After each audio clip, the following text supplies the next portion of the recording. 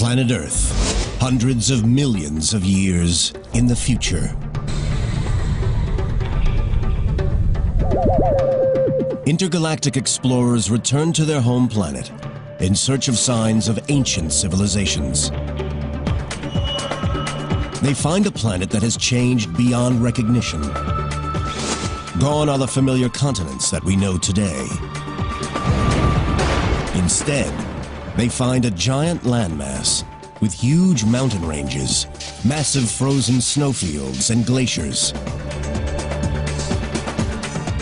The once thriving metropolis they seek has disappeared. A few broken remnants are all that remain, crushed and buried beneath tons of rock. Could this be a future vision of Earth? Naked Science asks, what forces could create such a bleak and barren world? And investigates how the awesome power of colliding continents shapes and reshapes our planet in an endless cycle of construction and destruction.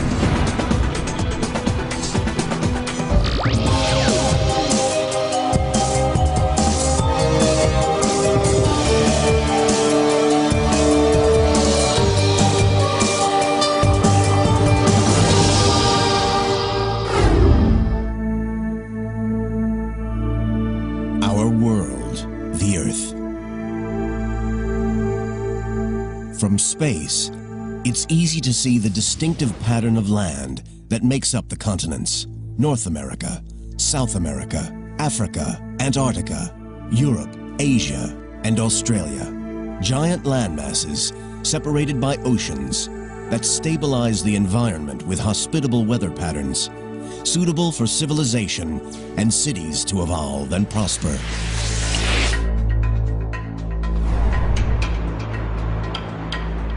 Now imagine our planet ravaged by storm force winds, subjected to extremes of temperature, giant freezes, heat waves, and droughts. A world where cities are crushed and destroyed, where Africa tramples New York underfoot, and London freezes at the North Pole. The geological future of New York is going to be rather traumatic. North America and Europe are going to collide with one another. The world as we know it will be unrecognizable. This is not a portrait of the Earth after a devastating global disaster. This is how nature will shape our planet many millions of years in the future. This incredible remodeling is just part of a natural cycle that has shaped the Earth for the last 4 billion years, and will continue to do so until the sun finally destroys its surface once and for all. Today, our continents may seem solid, safe, and forever fixed in place, but they are none of those things. These great landmasses are constantly on the move. Speed up the last few billion years, and one can see the continents sailing across the globe. Powerful forces deep within the planet rip the continents apart and then smash them together in an ever-changing cycle of death and rebirth. Oceans disappear, mountains crumble, and rise again. Landmasses form and reform. Colliding continents are the mightiest force on Earth. When we look at the history of planet Earth, we see that it is full of change. Change is part of nature, and this change continues today and will continue into the future.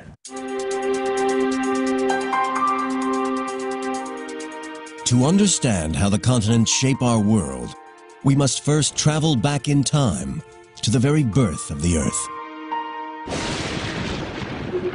4.5 billion years ago, the Earth is created from the debris left over from the formation of the Sun. Dust and debris collide and clump together. Once these clumps grow into objects about half a mile in diameter, they create enough gravity to attract more material. Slowly, these clumps grow into as many as 20 planets. As these new planets orbit the Sun, they begin to collide. One collision with the planet Theia, which creates the Moon, obliterates the surface of the Earth. The energy from the collision makes the Earth incredibly hot. At around 11,000 degrees Fahrenheit, it's more than 7 times hotter than the inside of a cremation furnace. Earth is a massive molten ball of boiling lava. This is primeval hell, where thousands of asteroids and comets bombard our world. But deep within the planet, a process starts that will lead to the first land. The heaviest elements, lead and nickel, sink down toward the center of the Earth to form a molten core. The lighter elements, including oxygen and silicon, rise toward the surface, where they erupt in volcanoes of molten rock. Slowly, the Earth's surface cools. Molten lava solidifies to form patches of crust, the seeds of the first continents. But even as the first land is born, it faces a battle to survive. We were being bombarded by a large number of asteroids very early in the history of the planet. So there's a lot of dynamic change from being walloped by giant impacts, disturbing things.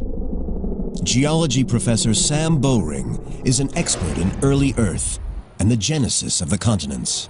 When we had an early crust is an interesting question. I suspect we had an early crust from day one. The question is, how long was that preserved? When the Earth was being bombarded constantly by asteroids, the chance of preserving any small chunk of that crust was very low.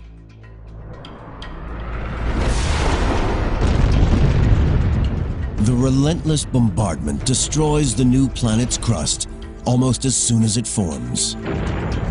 This recycling of the surface continues for many millions of years. But as the flux of asteroids began to wane, and as the Earth matured a little bit, I suspect the early crust lasted a little bit longer. Eventually, the barrage from asteroid impact slows down. The surface of the Earth continues to cool. But the Earth is missing one vital ingredient: oceans. Where Earth got its water has been a controversial topic over the years. I think most people now think that many meteoritic bodies actually contain quite a lot of water. Water carried by meteors and asteroids may form the oceans that surround the first continents. The Earth, 4.4 billion years ago. Our planet is now 150 million years old, and the first primitive landmasses have formed. They are not like the 7 instantly recognizable continents of today. They are just small rafts of rock floating on the mantle. But now a type of rock appears on the Earth's surface that will form the nucleus of future continents. A rock buoyant enough not to sink into the bowels of the Earth. Granite. In South Africa, in the Kaapvaal region southwest of Johannesburg, geologists examine ancient granite that has survived the ravages of time. These are the ancient remains of what some people consider to be the first true continent. We're looking at the relics, the remnants of the first continental nuclei. This is one of the oldest, but certainly the best preserved continental nucleus in the world. Geologist Alex Kisters studies how granite formed the first continents. The rocks here are so important because they are remarkably well preserved, much better than anywhere on Earth. And that allows us actually to study processes that were involved in the formation of these early crustal rocks. Kisters is collecting samples to date the age of the granite. We're drilling these little rock cores, taking them out, and then sending off that later onto the lab to be dated. Dating rocks is a complex process because over long periods of time, the minerals can break down and reform into new rocks. Scientists look for an ingredient of rock that is tough enough to withstand the test of time. The answer is zircon, a crystal that is made inside molten rock as it solidifies. Even if the rock is destroyed, the zircons are durable enough to survive. Zircon is an incredibly interesting mineral, and it incorporates uranium and excludes lead, and that sets us up to have basically nature's time capsule. To illustrate this process, imagine that this hourglass is a newly formed zircon crystal. Sand in the top represents uranium. The sand in the bottom represents lead. Over millions of years, the uranium in the zircon turns into lead. Measuring the relative proportions of sand in the top and bottom of the glass reveals how much time has passed. Uranium's relentless decay into lead gives us a natural clock. Using this technique, geologists date this granite at 3.5 billion years old. This makes it some of the oldest rock on the planet. These rocks make up a major part of what is known as the Kapval Craton. A craton is an ancient raft of rock, light enough to float on the mantle, and around which a continent will grow. Ancient cratons have also been found in the heart of the Australian and North American continents. The craton here in Kapval in South Africa stretches for 463,000 square miles. It's almost twice the size of Texas. Without granite, the craton and modern continental crust wouldn't exist. Granite forms when minerals in the crust melt, then react with water, cool, and crystallize. Because it is made of lighter minerals, granite is less dense than other rock in the mantle, so it floats on the surface and mixes with other rocks to form rafts of land. The Kapval Craton is not totally built from granite. The oldest rocks here are these amazing pillow lavas exposed along the Komati River. 3.5 billion years ago, they form under the sea as lava emerges from an underwater volcanic vent. Upon contact with water, the lava immediately gains a solid crust, which then cracks and oozes additional large blobs called pillows. These rocks are amongst the oldest that we know. It's basically identical to pillow lavas that we see on the recent ocean floor or in settings like Hawaii. The Komati pillow lavas begin their life on the ocean floor, but are pushed up out of the sea to form part of a continent. But where did the granite come from? To create it, you need the right mix of minerals. A new theory suggests that life itself may have provided the missing ingredients. It may sound like an outlandish idea, but there's some evidence that living organisms that use photosynthesis appeared around the same time that the continents began to grow, 3.8 billion years ago. Scientists suggest that early organisms, microbes, help speed up the breakdown of rock emerging at the Earth's crust. Over hundreds of thousands of years, this rock breaks down into new minerals, which sink back into the mantle. Deep below the surface, they heat up and form granitic magma. The magma rises into the protocontinent, freezes, and forms huge solid rafts of granite. Now stabilized, the craton begins to grow, forming new baby continents. But cratons are not the only factors at work. More powerful forces are building up deep within the planet. Forces that have the power to rip apart landmasses and smash them together, changing the face of the planet forever.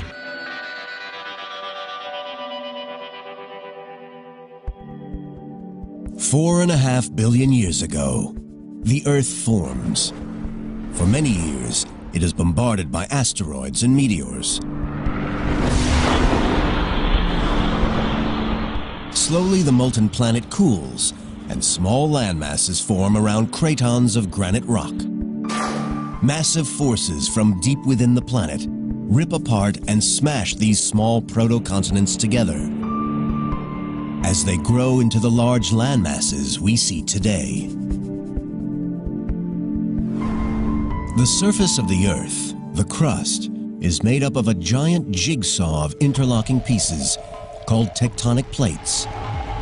The separate plates themselves sit on the mantle, the layer between the crust and the Earth's core. Although the mantle is made of rock, the heat and pressure deep down mean it's flexible enough to allow the plates above to move up to several inches a year.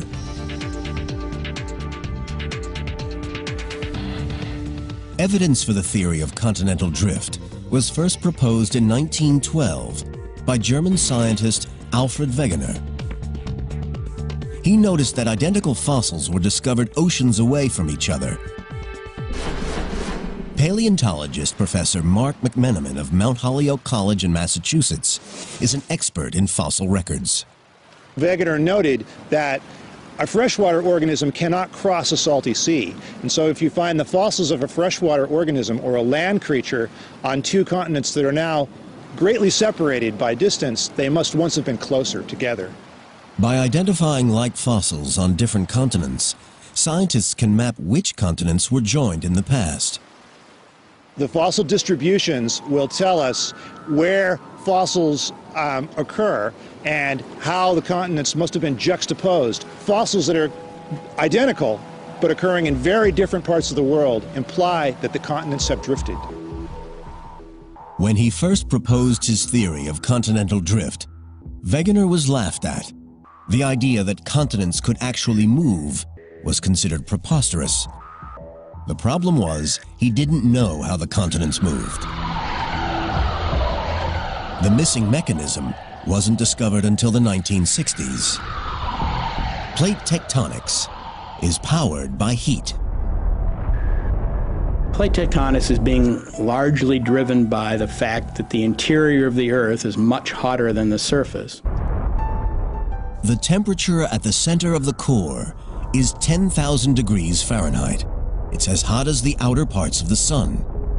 Much of the heat is left over from the collisions and massive bombardment during the early days of the Earth. The rest comes from radioactive decay of heavy elements in the core. Heat escaping from the core creates convection currents in the next layer of the Earth, the mantle. The process is like a lava lamp, where heat from the bulb at the bottom creates convection currents in the oil, pushing the synthetic lava upward. The heat melts part of the mantle and sends plumes of magma, molten rock, rising to the surface. It rises between cracks in the plates, creating new rock that pushes the plates apart. I think that plate tectonics is virtually inescapable on this planet. It's an exceedingly efficient way to cool the interior of the Earth. This formation of new rock splits apart and separates the plates and the continents sitting on them.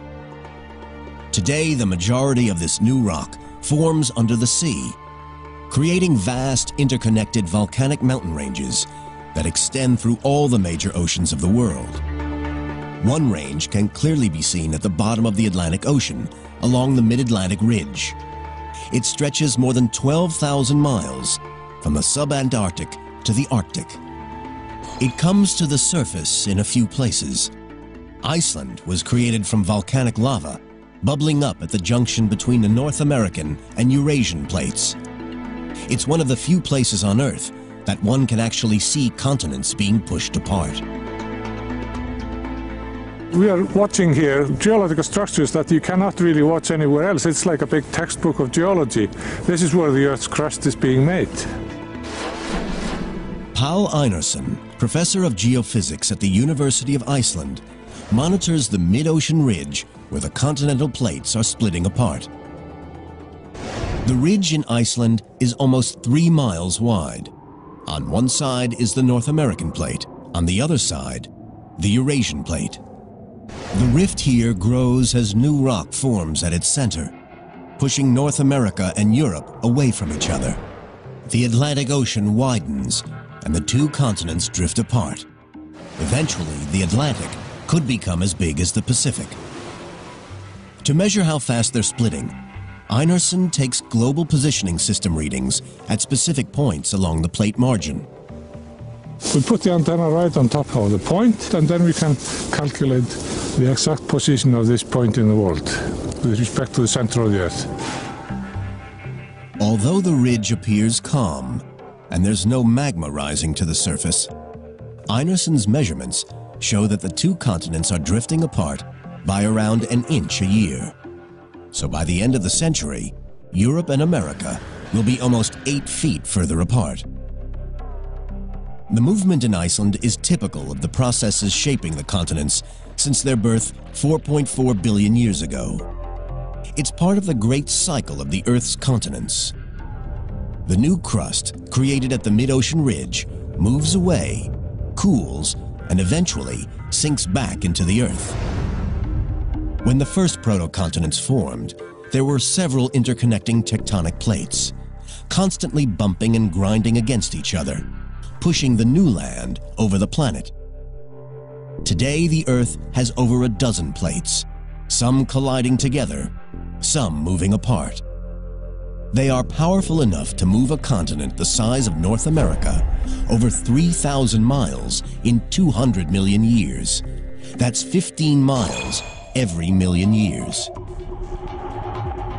The Earth, 3.4 billion years ago, and plate tectonics pushes the proto-continents together. They combine to form ever larger tracts of land. Scientists suggest that cratons combine with other cratons to form a supercontinent, a huge continuous stretch of land. It's called Hvalbára. Scientists are unsure of its exact shape or size, as only a few pieces, like the craton in South Africa, still remain. But Hvalbára's days are numbered. A rising plume of heat is growing beneath it. It's about to rip the world's first supercontinent into pieces.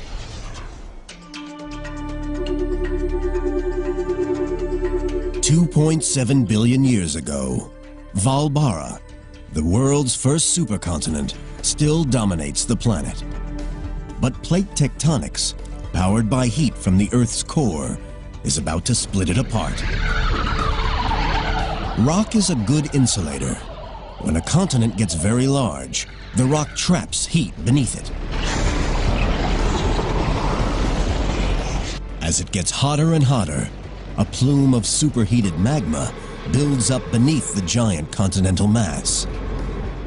The temperature continues to rise, and pressure in the mantle increases. Eventually, the crust can no longer contain the pressure, and the hot lava breaks through, ripping the land apart. You can see this process happening today in Africa. Heat from the Earth's core is ripping the continent apart. A giant rift valley runs from the Red Sea down to Mozambique. Giant cracks are opening up in the land. Volcanoes, like Kilimanjaro, mark spots where molten rock have risen to the surface in the past. In 10 million years, the eastern half of the continent will have split away. The molten lava trapped beneath the giant supercontinent of Hvalbára eventually smashes through the surface rock. The continent ruptures into several smaller pieces. These bits of land sail across the Earth. But nobody knows what happens to them or what the planet looks like at this time. The Earth is entering the Dark Ages. It is over 2.5 billion years since it was formed. It will be over 1 billion years before another supercontinent forms.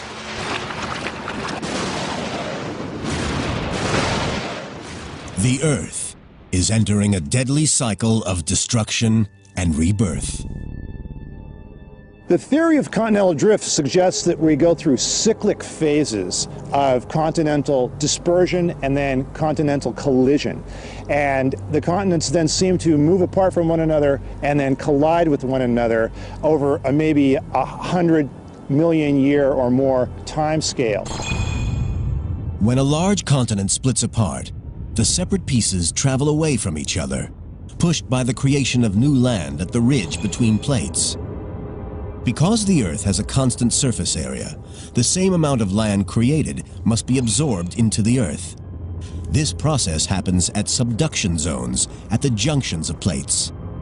At a subduction zone, crust dives down into the mantle to be melted to form new rock. When the plate subducts into the Earth, it brings two pieces of land together. When they collide, a new supercontinent starts to form. It is now 1.1 billion years ago on our timeline, and the next known supercontinent has formed. Its name is Rodinia, and it holds almost all of the continental rock on the surface of the Earth. Still, no one knows exactly what it looked like, but at its heart is an area that will eventually become North America. 350 million years later, the cycle of annihilation and creation starts again as the buildup of heat beneath the surface of the Earth tears Rodinia apart. When Rodinia splits, it forms several smaller continents that for millions of years drift apart and then drift back together again to form Gondwana, a supercontinent in the southern hemisphere. Eventually, after several hundred million years, Gondwana slowly splits apart. Plate tectonics pushed the land back together to create the world's last supercontinent. It's a huge landmass known as Pangaea. All the continents we know today are here, joined together. Geologists are able to plot the continents' relative positions because 350 million years ago, there are numerous species on Earth, each living in distinct regions. This specimen that I have right here is the first trilobite that was ever described from what is now the United States. It is exactly the same type of trilobite that occurs on the other side of the Atlantic Ocean in North Africa. So we know then that the trilobites in the old and new worlds must have been close together because they're so closely related. The fossil records show that North America and Europe rest next to one another. The land where New York now sits is next to Morocco in North Africa. The Atlantic Ocean does not exist. The east coast of South America nestles against the western coast of Africa, while Australia, India, and Antarctica are joined to the southeast of Africa. If we want to look at a picture of the world 250 million years ago, we're going to look at a world in which a four-footed creature could walk from one end of this landmass to the other. Pangaea is one giant continuous landmass. It not only makes the world look very different, it also has a dramatic effect on climate. Because much of the land is located far from the sea, the climate of the interior changes radically from season to season. It gets very hot in the summertime and extremely cold in the winter. You don't have the moderating influence of the ocean that we have today. So it's a very different world, and it's a world that in some ways is harsher and less hospitable, at least to life on land. It's thought that the climate change caused by Pangaea's formation may have played a role in one of the largest mass extinctions on Earth. This event, known as the Permo-Triassic mass extinction, wipes out about 90% of all life on Earth. It's been called the mother of all mass extinctions. I would consider that the formation of Pangaea, with its climate worsening effects, to be a contributing factor, however, and not the sole cause of the mass extinction. 250 million years ago, and the supercontinent of Pangaea is breaking up. The continents we know and recognize today begin to take shape. Over the next tens of millions of years, South America drifts away from Africa, North America away from Europe. Australia splits off from Antarctica, and heads north to warmer climes. The positions of our continents are becoming familiar, although their distinguishable features are not. The world's vast mountain ranges, the Alps and Himalayas, and its great valleys, like the Grand Canyon, are yet to form. They will emerge out of one of the biggest battles in nature, the battle between colliding continents.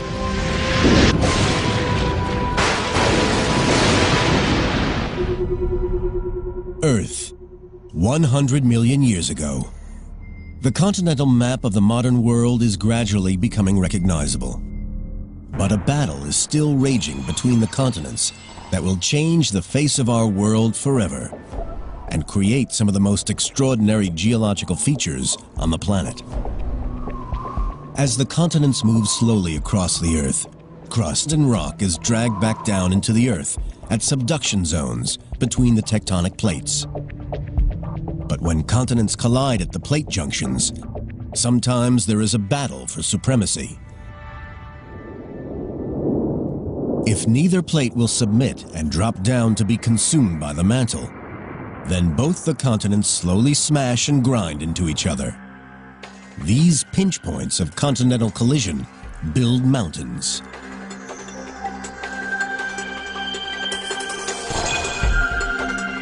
The Alps are the largest mountain range in Europe. Higher than the Rockies, the Alps stretch from France in the west through Italy, Switzerland, and Austria to Slovenia in the east. Their formation is a direct result of a continental collision between Africa and Europe. The story of the Alps begins when the African plate breaks away from the South American plate. It starts moving toward Europe. Without the plate movement, there wouldn't be any mountain on this planet.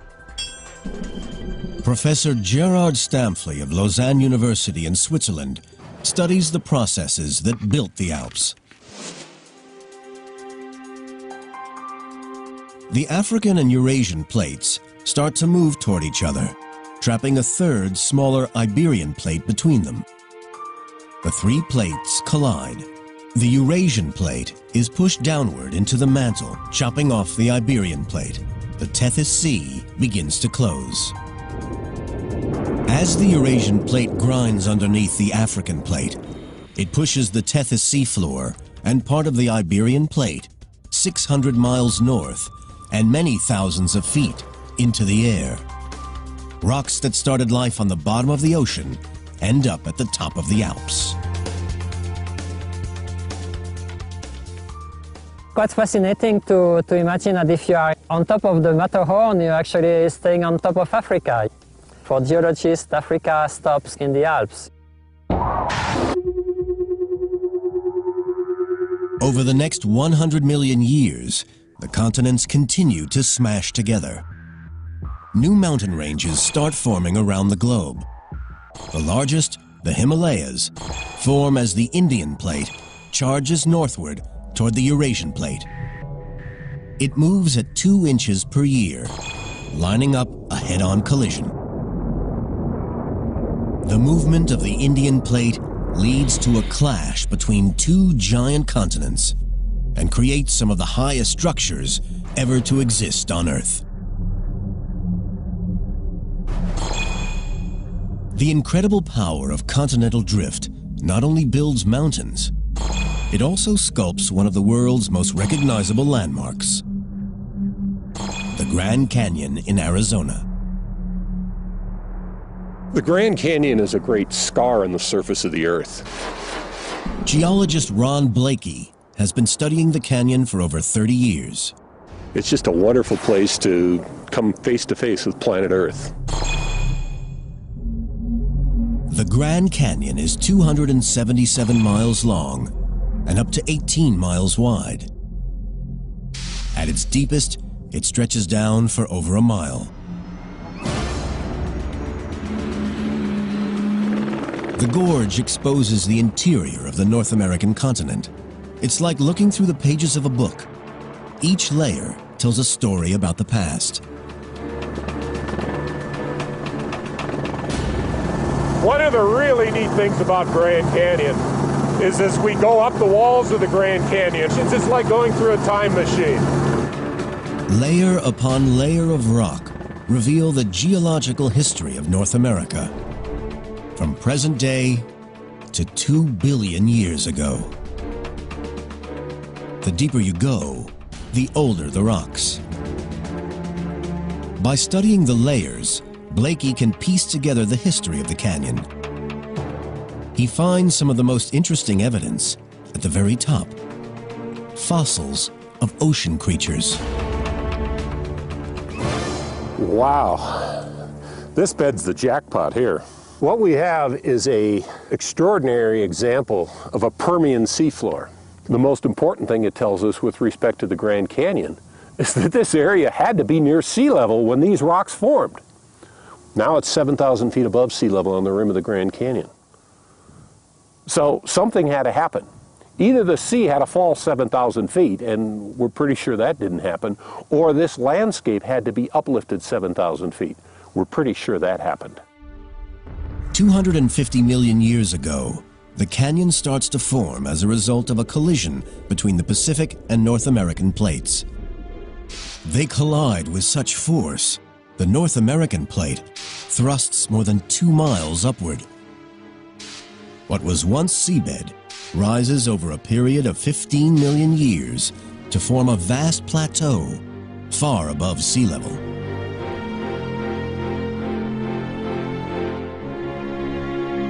It stays that way for millions of years until it is transformed by water erosion.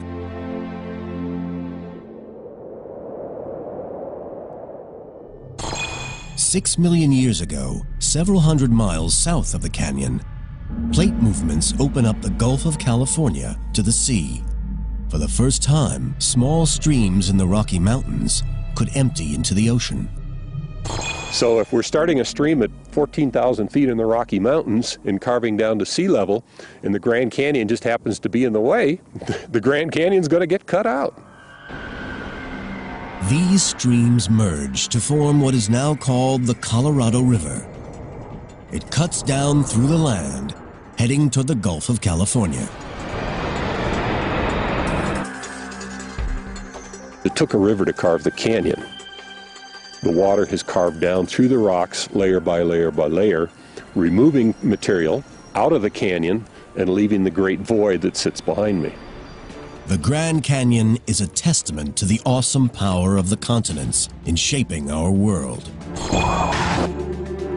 Back on our journey, tracing the birth and death of the continents, it is now 20 million years ago.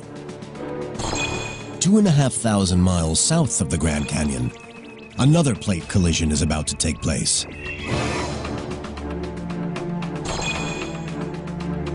The map of the modern world is almost complete. At this time, water flowing freely between the Pacific and Atlantic Oceans still separates North and South America.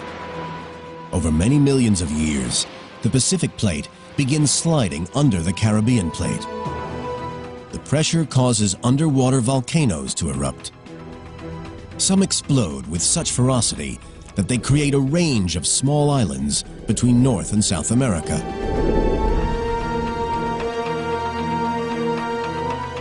Over the next 17 million years, ocean currents deposit sediment in gaps between these new islands.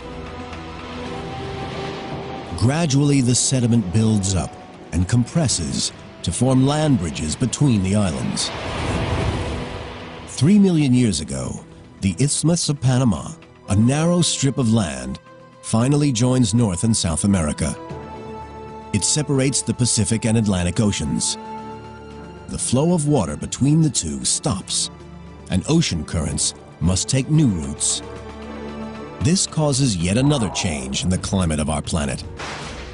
It changes the movement of warm seas around the globe, disrupting weather patterns, possibly pushing the planet into an ice age. Many species are wiped out. The continents as we know them today are formed, creating the nice, hospitable environment for human civilization to evolve and thrive on planet Earth. But how long will it last? The forces that power plate tectonics are still active and will tear our continents apart once again. They will build a new world, one that may trigger another mass extinction and push humanity to the brink of annihilation.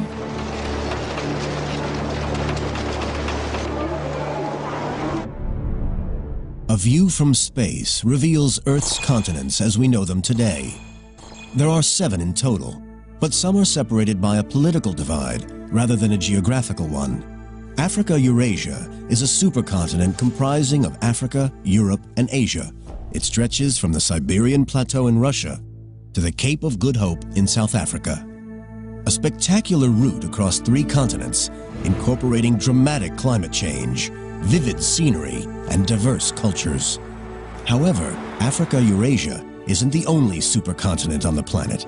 Because the Panama Isthmus links North and South America together, they too can be thought of as one vast landmass. And if the Bering Strait between Russia and Alaska were to freeze over, it would be possible to walk from Cape Horn in South America to the Cape of Good Hope in South Africa. A journey of around 25,000 miles. But this won't always be possible, for powerful forces deep below the surface continue to send the continents hurtling across the globe. A process that started at their birth 4.4 billion years ago, and one which will continue long into their future. What we're observing at the moment is only a snapshot of the Earth's global cycle that has been undergoing for the last 4.5 billion years probably, and will be undergoing, even if we're not around anymore.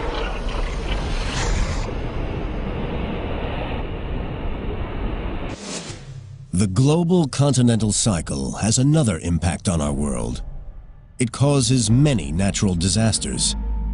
Plate movement creates stress points, which lead to volcanic eruptions. As continents split apart, instability at the plate junctions causes earthquakes that rip apart whole communities. This one, on October 8, 2005, in Pakistan-ruled Kashmir, killed nearly 75,000 people and left up to 3 million homeless. And when plates subduct into the Earth, their death throes produce devastating waves. The 2004 Indonesian tsunami is just one demonstration of the terrifying power unleashed when plates move. Such natural disasters are part of the continental cycle, and they're not going to stop. Plates moving is something we have to live with. There's nothing we can do about it. It's going to happen. There are going to be big earthquakes in California. There's going to be a lot of damage. There's going to be loss of life.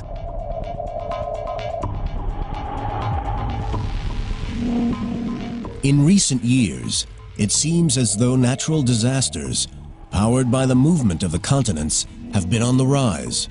But what we are witnessing is an increase in awareness, rather than an increase in the number or severity of natural disasters. I think what we're really seeing here is a very raised consciousness of the public. With instant communication abilities, much more publicity is given to volcanic eruptions and earthquakes. We are observers to only a very short period of the life of the Earth.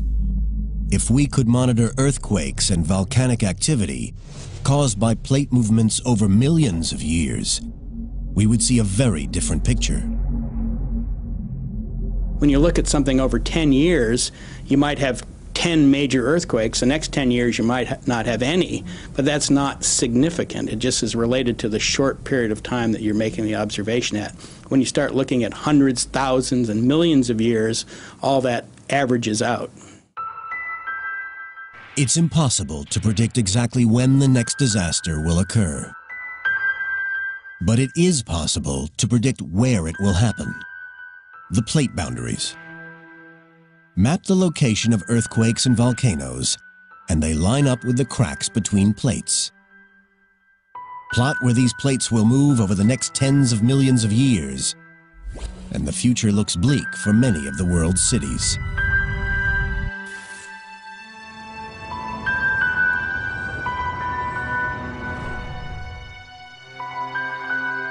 So what will our world look like in the future? 50 million years from now, the Atlantic Ocean will widen, pushing New York further away from North Africa.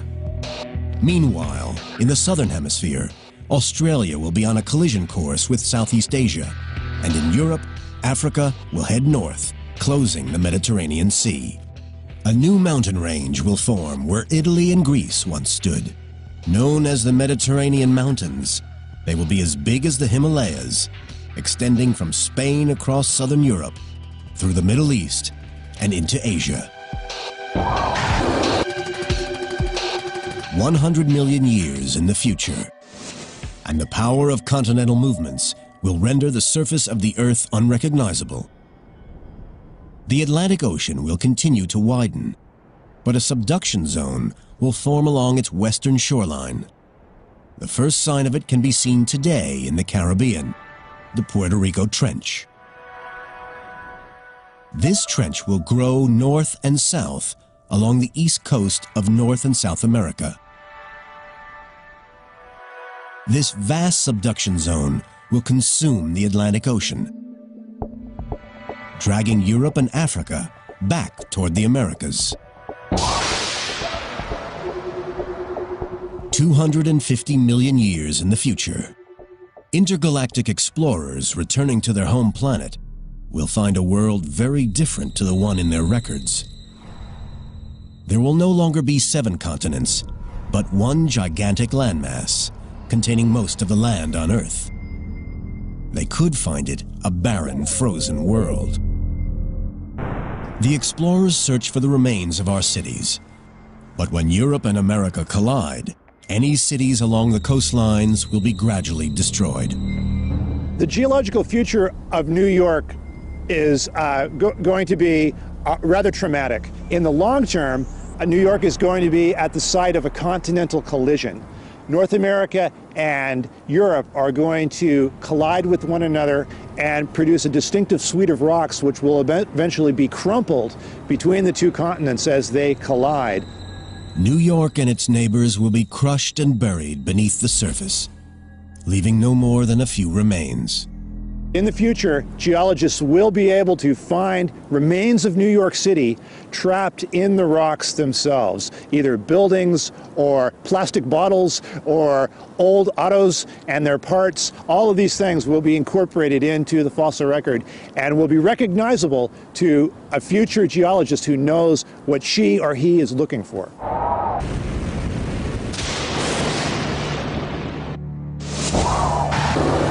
Because of its similarities to past supercontinents, this future landmass is called Pangaea Ultima, the final Pangaea.